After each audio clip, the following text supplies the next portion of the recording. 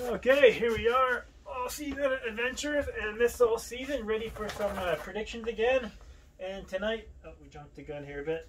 There we go. Tonight we got Elimination Chamber, so I'm kind of looking forward to it. I like any niche wrestling things like Royal Rumbles, and this here you got this big cage with people coming in every 5 minutes. 5 minutes, is it? Yeah. I think it'll be an interesting one. Hopefully. I'm excited for it, yeah, just because it is something different, and you only see it once a year. Exactly. You know, a cage match, a Hell in a Cell, they can throw that in as a stipulation anytime, but this is pretty wicked. Mm-hmm. So this is no particular order that I kind of think it might happen, but without further ado, let's get going. I kind of think the first match is going to be this one here, where you got Drew McIntyre, champion, defending against Sheamus, AJ Styles, Randy Orton, Kofi Kingston, and Jeff Hardy in the first match.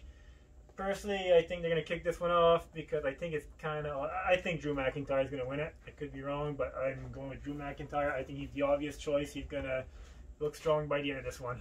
So I'm in agreement, and we know that Sheamus is the last one to come in.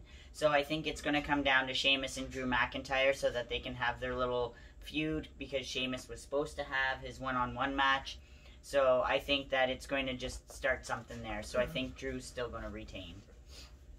And next, what I think we might have is this. I don't understand it at all. You have Nia Jax and Shayna Baszler, your tag team champions, going against Sasha Banks and Bianca Belair. While you have Raw has had a tournament for number 1 contendership between Lana and Naomi, so they're number 1 contender. And then NXT just pulled a JR there. NXT just had a tournament that made Gonzalez and Dakota Kai number 1 contender. So you got number 1 contenders on every brand, but like, why? Let's just have Sasha Banks and Bianca, and I hope I want Nia Jax and Shayna to win, just because we've done it too many times where we put the tag belts and the women's championship on the same team, and it just ruined relevancy for one of the belts. I think that Nia and Shayna are going to retain. I think it's just a way to get Banks and Bianca on a pay-per-view before Mania, because they can't have them feud before Mania against each other. And I think near the end of the match, Sasha and Bianca are going to be fighting and can't get along, and that's what's going to make them lose. It might start the feud shenanigans. Yeah. And this one I'm looking forward to. This should be pretty good. You got Big Bobby Lashley against Keith Lee against what I like to call the pothead, Matt Riddle. This one here, I used to be not a big fan of his, but the pothead has warmed up to me a lot more and more and more. He's you're taking my guy. I don't think Bobby Lashley will take the pin. I got a feeling it's going to be one of those. Either Keith Lee hits Bobby Lashley with a move, then Matt Riddle hits. It's going to be multiple finishers, and I think Riddle's going to get the win on this one. I agree. I think Matt Riddle's going to hopefully win that belt and push Bobby Lashley maybe into the championship picture. Mm-hmm. Yeah. And then next, oh boy. They still haven't changed this on WWE.com. Those of you guys who've been following, Lacey Evans is pregnant. And we know it's not. But storyline, she's pregnant from Ric Flair, I think. Yeah. I don't think that's for real. Good for you, 75-year-old man. Yeah, he's still rocking it. And so therefore, I think we should try to predict who the replacement is going to be. See, this is... I think maybe Peyton Royce, because it's Lacey Evans' partner. But that would suck for Peyton Royce because she would be then put to the end because Asuka would retain. It could be Charlotte Flair, and she might win the belt over Asuka to put some relevancy back on that Raw Championship. It's not Asuka's fault, though. They just give her nobody, and that's where I feel this is a throwaway match, and I kind of... Throwaway match to set future stuff where distractions, shenanigans, I'm going to think I'd like to see either Bliss or Charlotte come in, but I think they're going to save that for bigger, like Mania or something. I don't know. So I think, like you said, it's going to be Peyton Royce and Asuka's gonna retain. Retain.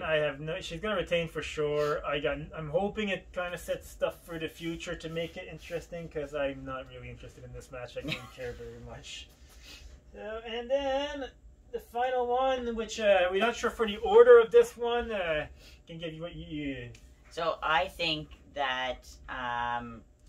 The match could be earlier? Or? Yeah, I'm thinking this match is going to be earlier in the night. It could be the first match because Roman Reigns then will face whoever wins this match. Let's mention who we got in there. So we have Cesaro, the Swiss Superman. We have Daniel Bryan, Kevin Owens, Jey Uso, the King, and of course, Sami Zayn. The Canadian Castro, Sami Zayn. Castro.